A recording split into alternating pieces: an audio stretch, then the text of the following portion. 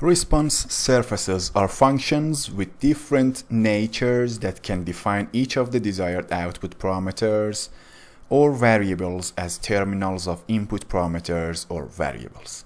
In other words, response surfaces can obtain approximate values of the desired variable or output parameter at any point in the analyzed design space without performing a complete solution process at that point.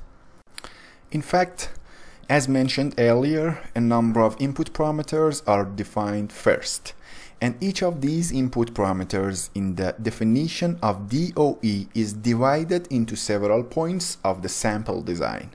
Therefore, a set of design points is created based on input parameters.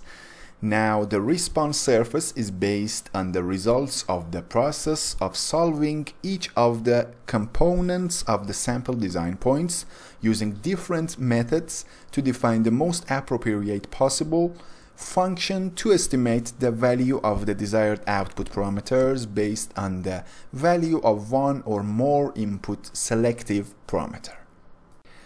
The response surface production mechanism in the ANSYS Workbench software optimization section has 6 different types. This figure shows the response surface type in the ANSYS Workbench software.